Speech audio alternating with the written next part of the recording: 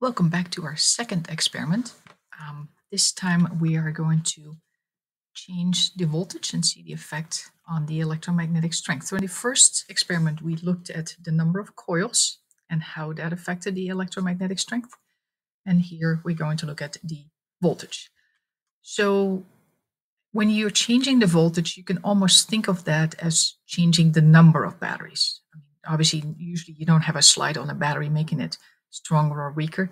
So you could almost think like maybe one battery is 2 voltage, and then 2 batteries, 3 voltages, etc. So that's one way to think of it when you put them in series.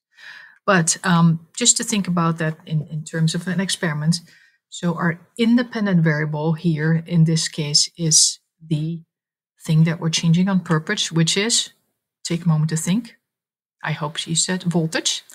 My dependent variable, or dependent variable, is what we're going to measure the results due to the change of the independent variable, and that will be the electromagnetic strength.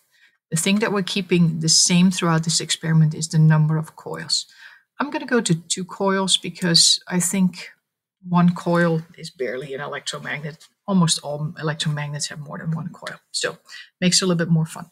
So let me show the electrons. That's always fun to see. Let's set up the field meter, and let's start with 0 voltage.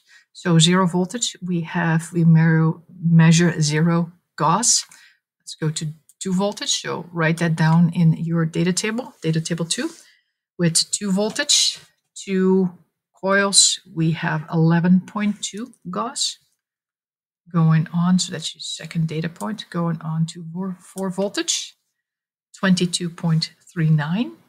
So 22.39. 6 voltage. 6 voltage is 33.59. 33.59. You probably see a bit of a relationship here. I hope you do. 8 voltage.